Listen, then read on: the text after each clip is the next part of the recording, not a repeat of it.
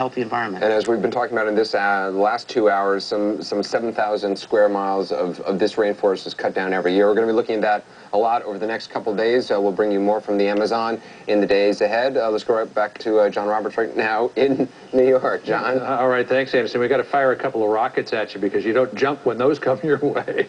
Stay safe down there. Yeah. All right. Another disturbing twist tonight in the